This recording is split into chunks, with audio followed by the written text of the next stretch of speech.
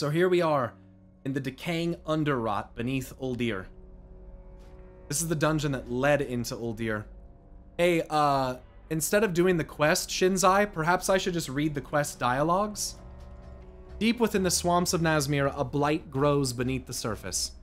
Unless this corruption is purged immediately, its influence will spread across the land like a ravenous plague, leaving behind nothing but a festering world.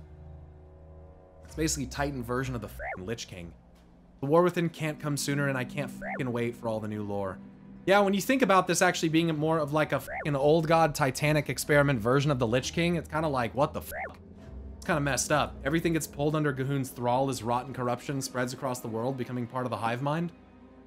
Okay. That doesn't sound nice. We find a damaged core, deactivated Titan Keeper, awakened. That's what we're doing. We're looking for Titan Keeper Hezrel, who is one of the primary keepers for this Titanic installation. There's something nearby you should look into. You've got the time anyway. Those goblins aren't ready yet. There's a statue nearby. Only it's not a statue to the trained Tortolani. It's a deactivated Titan Keeper. Noises have been coming from that thing ever since you helped Kragwa. It must be trying to reactivate itself. I bet that Titan-looking amulet of yours could help restart it. We'd be unstoppable against the trolls with the Titan Keeper's help. So go see if you can restart this Titan. So we use the power of Azerite to awaken this deactivated Titan Keeper.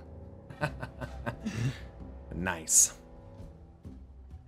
So, core detected, appreciation for retrieval. Your aid is required. We must begin. It's very mechanical, this Titan Keeper Hezrel. How to repair a Titan Keeper. Keeper Shavras' core and Keeper Bulkin's core you get from fallen Titan Keepers at Nazwatha.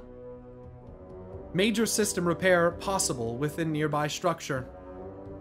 Preliminary goal. Repair auxiliary systems. Scans detect 3 fallen Titan Keepers. Recover cores. Titan Keeper Hezrel able to retrieve data from cores. Titan Keeper Hezrel goal. Reboot auxiliary systems. Reach nearby structure. Restore all primary systems. Seal corruption. Result. Corruption contained. Titan Keeper Hezrel able to aid against blood trolls. Blood troll definition not found in databanks. That's interesting. Insert data cores. Cores recovered. Data validation and merge will begin shortly. Blood trolls were stricken from the records. They hid it. They did not include it in their records. You f***ers. These motherfuckers. What does that mean? It means they kept blood trolls, in essence, the thing that the trolls were before they became Zandalari? Before they ascended into their golden city under the leadership of King Dazar? Blood trolls are not... They're stricken from the record. That's what that means. By the way, did we consider the 3 seals to be fractals of Azeroth's prison? Of course. Sure. Recovering remnants. Scan of the area indicates roaming spirits clad in armor plating. And these are the wraiths that I was talking about earlier, these things. Purpose, defense of structure, animated by corruption. Detecting remnants of Titan plating within spirits' armor. Request, recover remnants. Titan Keeper Hezrel is capable of breaking down Titan plating to reforge into weapons against forces drawn by corruption. So this Titan plating... They say it's reanimated with the spirit's power, but if you ask me, that's exactly what this Titan plating was made for. Users of sacrificial magics not allowed in my ordered realm. Not to be fair, not to defend the Titans, but sacrificial magic's also very messed up. Yeah, so you basically are saying that the origins of humanity and mankind is messed up. Can you reconcile that with your own existence? It doesn't mean that you have to think that it's okay, but knowing what you came from is probably pretty important. I think that being hidden from you is, you know, that you deserve to understand your origins. Now let's do the Underrot. The blood trolls are scattered, but we must find fucking Atul Nazman, not Amanthul or anything. I know. Guard I know. yourselves. Who knows what lurks in these caves? Devout blood priest. Fanatical headhunter. Blood trolls are interesting. They have a little bit pointier, a little bit more like kind of monstrous kind of looking, like, I guess, toes and feet. It actually reminds me a little bit more of the Kiraji. They tend to typically be similar build as standard trolls. Dark eyes, blackened eyes. And what we learn through the quests in Zuldazar is that the blood trolls, at least perhaps their old version before maybe the corruption of Gahun became a thing, the old ways of the blood is how the trolls used to operate.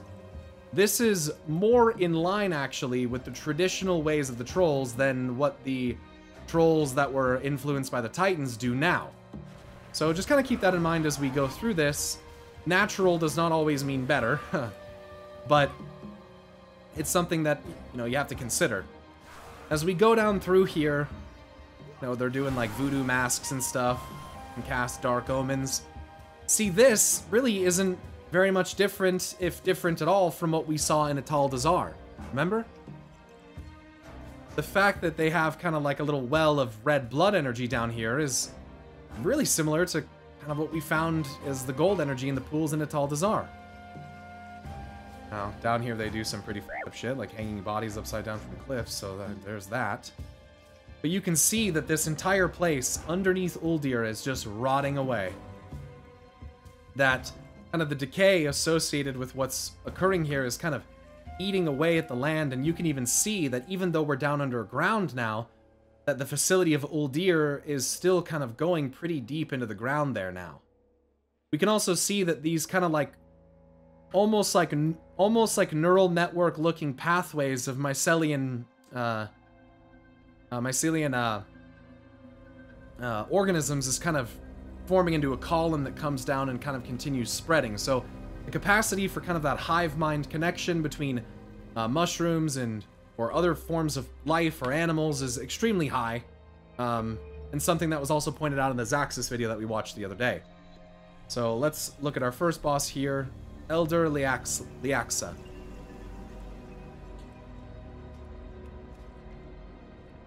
A devout worshipper of Gahun, Elder Liaxa seeks to further the spread of rot through ritualistic blood sacrifices. So, silly Pyro, that's not blood, it's strawberry jam. So we're gonna attack this thing. Time for a sacrifice!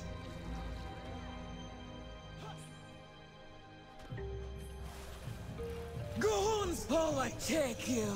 Sanguine Feast. Rotten Wither! Gahun be everywhere! My blood for Gahun. Some loot.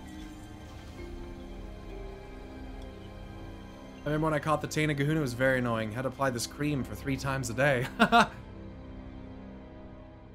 So as we continue down here, we're seeing not only mushrooms and decay and mycelian influence, but we're seeing bioluminescence. Very, very common among the spores and mushrooms and things like that in this game. Bioluminescence is very, very common. We see it in the Emerald Dream a lot as well, actually. Living rot. Basically fucking crawling around down here, which is just awful. And here we come to a large cave that is also kind of carved out by this rot. Feral blood swarmers, diseased lashers, and all of their myriad forms of corrupted life. Cragmaw the Infested is infested with plague, carrying parasites. This beast's only desire is to escape the caves where it can spread Gahun's infection throughout the world. Infested, indigestion, charged, tantrum. This boss is f***ing disgusting. I think rot and decay magic in this form almost seems like more of a perversion of death magic than death magic. You know? It charges through and these fucking nasty parasites come out of it. These little fucking blood fucking ticks, dude. They're so disgusting. Look at this. And they fucking infect you and they implant inside of you and fucking grow the infection, dude. It's fucking disgusting. Tastes like chicken, though? Disgusting. Got ticks all over its body. Ugh. They're so gross. We also notice that there are skeletons and remains of extremely large dinosaurs down here. Some of which have, like, horns growing out of their fucking eyes and shit due to these mushrooms. It's kind of gross looking. But the remains of pretty large beings just kind of, like, grown down here. Or built on top of, or just kind of lost beneath the earth. The second he dies, the ticks abort ship. They abandon ship, and they need to go find a new host. Remember the first Mythic Plus affix of BF8? It caused little Gahoonies to spawn out of mobs, and if they reached another mob, they'd infect them and multiply. Yep. They're blood ticks. Not death ticks. Go this way. Now here we start seeing some of that extended reach of Gahoon beyond just these pustules of blood and rot growing on everything, in the form of these grotesque horrors, which are something that potentially existed before and was twisted by Gahoon, or something that is kind of exists and is born directly of his influence.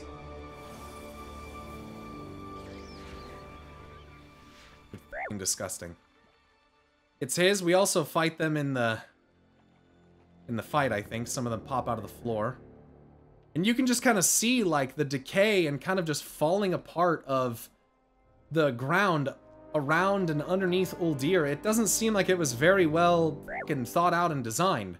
Some other very interesting stuff that we find down here is remnants of troll architecture, actually. Almost, ruins of Zalvor. Almost kind of like on the border of, you know, is this something that fell down here, or is this something that was built on top of that used to be a thing? That maybe is kind of forgotten. Kind of not really much appreciated anymore.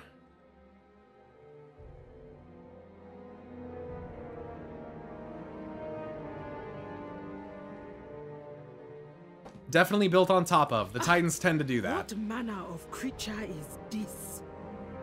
It must not be allowed to reach the surface. Destroy it, now! So these guys seemingly all sacrificed themselves to imbue Sporecaller Zancha with the essence of rot, turning it into this rotting undead monstrosity. And I'm pretty sure the fungus is even growing in and out of his eyes. Sporecaller Zancha. Yeah, it looks like it's coming out of his eyes. Twisted by Gahoon's corruption, Zancha's only remaining desire is to spread the plague festering within his animated corpse. So Gahoon and anything touched by it is driven by an innate desire to just spread corruption and suffering. That's fucked up. Rot must spread.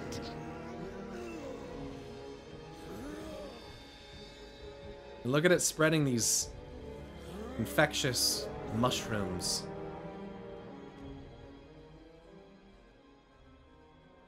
More troll architecture down here on the ground, where this like layer of rot has like grown over it. Spores. Everything decays. Indeed, even the very land around us. I have never seen this form of corruption before. If this spreads to the surface, we will not be able to contain it. Kind of weird that Talanji says that she's never seen this corruption before, considering that I thought that was like the whole reason why we came here.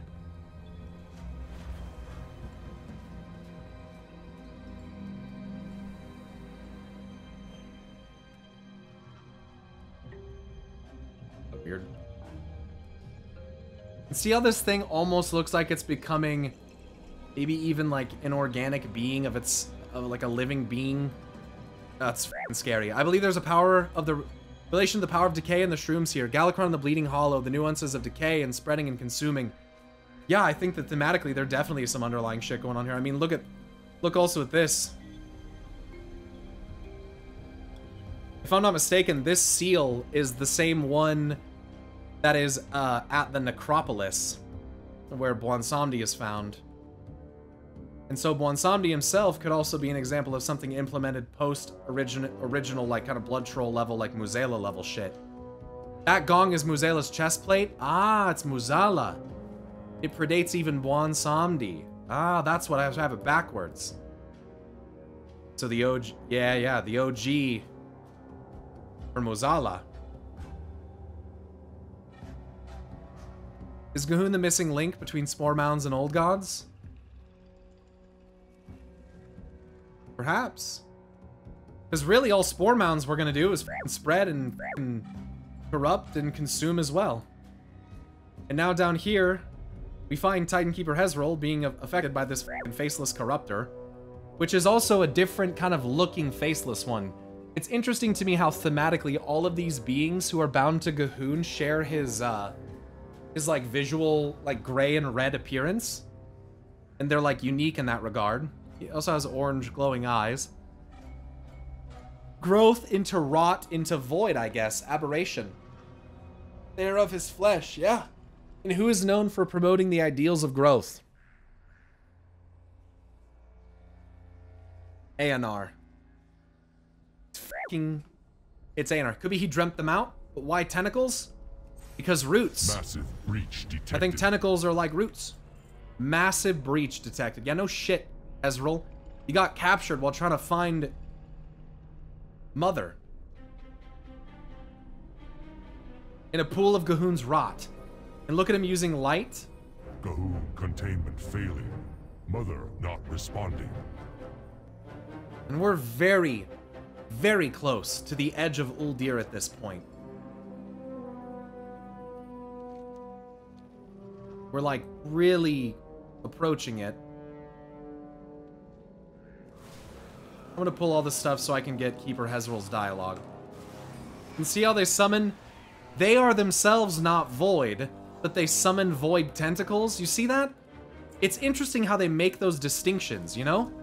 How the entity itself is not of like void energy. This used to be a large building, by the way. This was like a very large building. But they channel the void. It's like their rot, their decay is like calling the entropy of the void to reality. Red gems on their chained belts, by the way.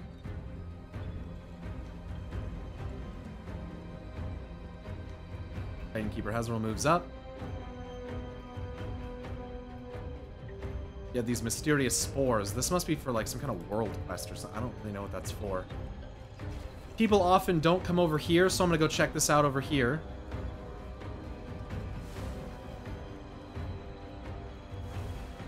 Looks like maybe some form of altar or statue or fountain. More coffins. With that, potentially the insignia of Muzela on them, Muzala. Maybe even being profaned to create some of these creatures we see here. And we see like a vent airing, it's like, let me put it this way, chat. Uldir is like a hyper, think about Uldir as like a professional laboratory where everything is so pristine and, what's the word? What's the, sterilized, that they even have an HVAC system and probably a multiple layered HVAC system to pump the spores out. But they look where they put it. Look at where it goes. It just goes into the earth. Uldir is designed with a fucking ventilation system that just expels its waste into the earth. That's why it's like this. Like, what the fuck? We can always re-originate the outside. And look at how similar these things start to appear to, like, the Nightmare as well, with the dark red and the glow and kind of the white fading to gray and soon fading to black. Like, these things certainly must be related. Planetary infection imminent. Yeah, no shit.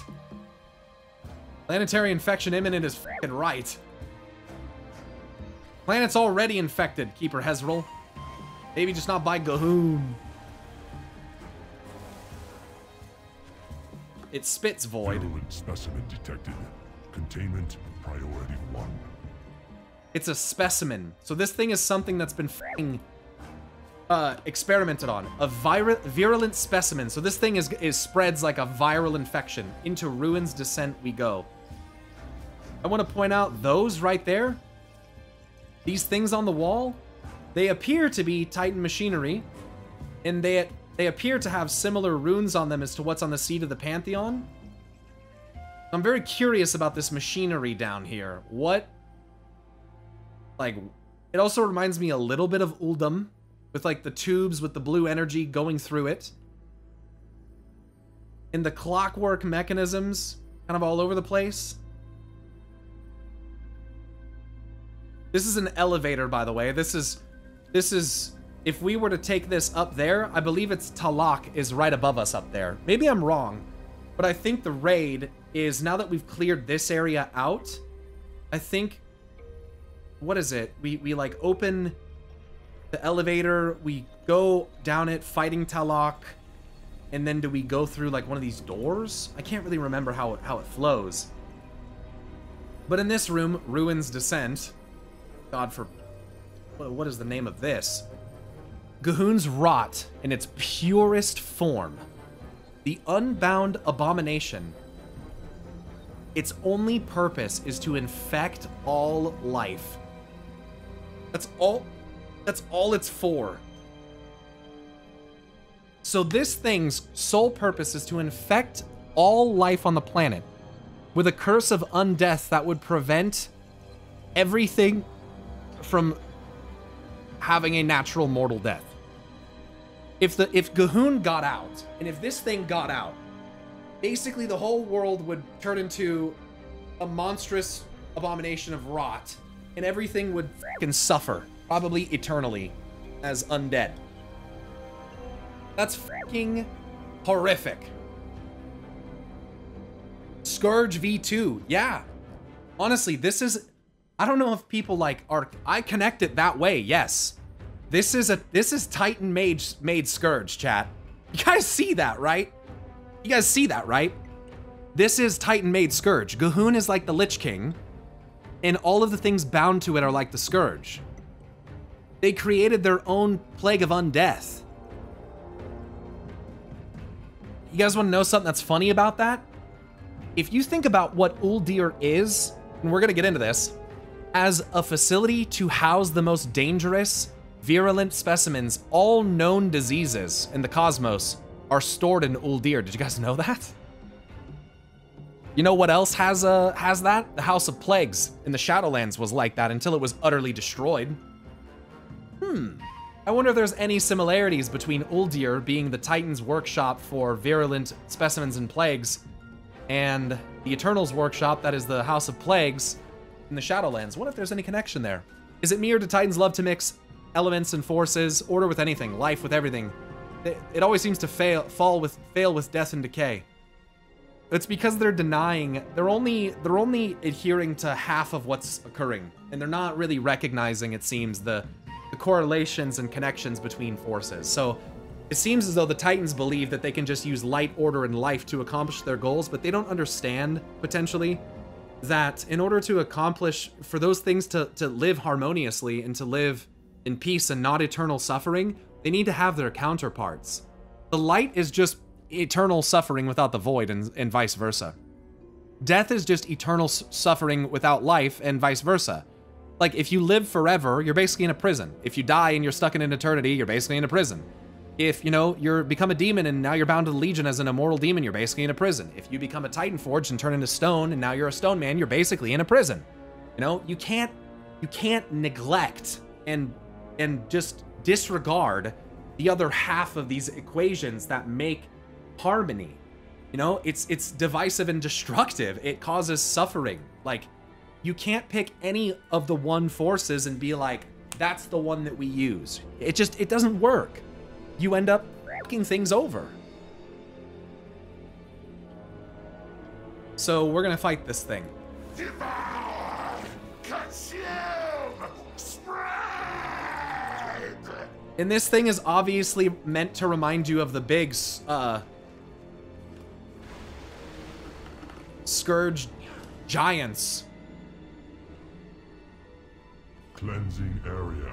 I don't know what they're called, patchwork giants or whatever. This thing is clearly supposed to remind you of one of these. An abomination. It's very, in my opinion, it's a flesh giant. It's very... Cleansing area.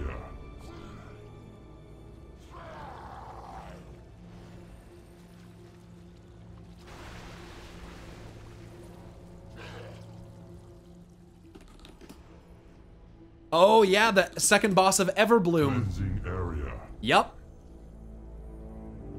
Yup. Yes. Ancient protectors. Look at this. Same type of concept, except it's life. It's spirit energy that's causing this. Spirit energy causes this thing to become a thing. Spirit and decay are not that different, chat. They go together. That's why the Emerald Nightmare seeps into the Emerald Dream in the way that it does, because they're bound together. Can't separate spirit and decay. For those who don't know, orcs literally were turned into flesh orcs from Magnaron because the spirit of life energy that was inundated within the spore mounds came out as spores and infected these stone creatures created by Agrimar, and it turned them into flesh. Orcs are made out of plant matter flesh, chat. They're made by a derivative of spirit, because the spirit energy somehow caused them to turn into this. So decay could potentially accomplish the exact same thing, because you gotta remember that magics, it doesn't always matter exactly what magic is being used to cause the influence. Necromancy's necromancy, whether it's death magic or it's light magic, it doesn't matter. The reanimation of a corpse is necromancy. It doesn't matter which way you spin it, right? So when you start looking at things through that lens and start recognizing that magics are capable of being wielded, magical, how do I put this? Isn't it funny to you guys how magics are essentially like interchangeable with one another? Like they can all make portals, they can all heal you, they can all do damage, they can all show you the future, they all have those capabilities. It's because I think, to a degree, magic is just sourced from soul essence.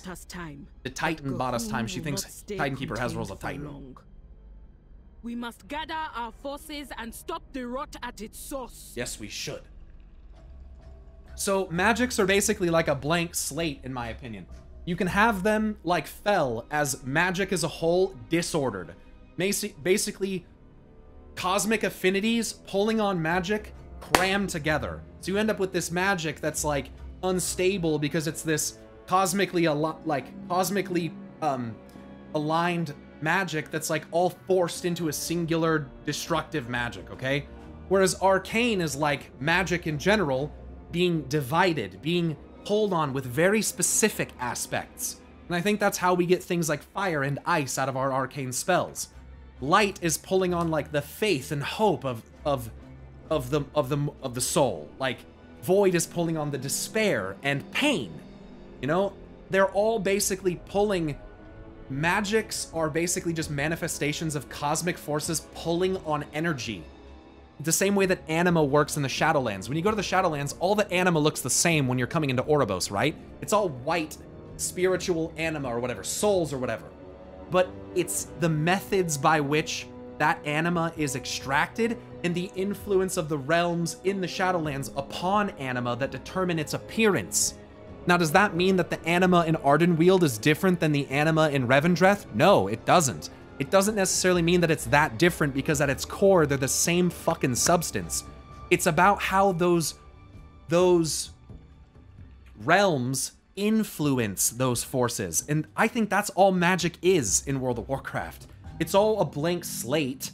It's just all magical soul energy that different cosmic forces are pulling on in different ways to give rise to magics in different forms, but they're all the same shit. That's why harmony between different magical manifestations like, let's say, Illyria Windrunner and Turalian are important because it helps us to recognize that the things that we think make us so different they're not actually that different. What we often believe is dividing us is actually the thing we all have in common, which is a huge theme in World of Warcraft. So I like to talk about the blood magics and the light transfusion. That's why these things are interchangeable, because at the core, they're not a different substance. They're just being manipulated in different ways. So have you done, or are you gonna do Uldir? Well, I've done Uldir in the past, but I haven't done it today. What I would like to do in order to deliver the best content to you guys is I would like to have the opportunity, now that I've gone through Ataldazar, King's Rest, and Underrot, I would like the opportunity to refresh myself on Uldir. I would like to read up on the lore and come back to it on Tuesday of next week. I think that would be a fun day to do it if we don't get a patch. And even if we do, maybe we make time for it anyway.